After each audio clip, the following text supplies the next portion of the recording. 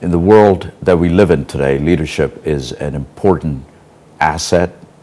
If it's available to a corporation, leadership is something that could make a difference in high quality performance of a company. And today investors expect leaders to really make a dramatic impact on the future of their company.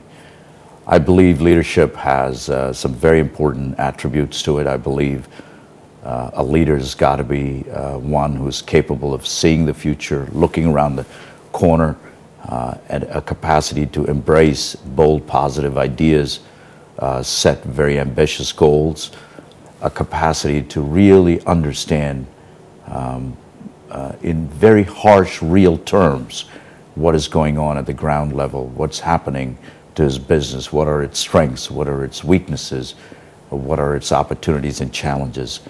TM has certainly helped me raise my performance. TM has certainly helped me cope with the stresses and strains of life. TM has certainly given me a quality of equanimity through ups and downs. You know, today's CEO, today's leader is confronted with challenges and opportunities, and challenges can get you down at times, especially when they're of a negative sort and negative quality. And the importance is, as leaders, we have to sustain performance no matter what the environment.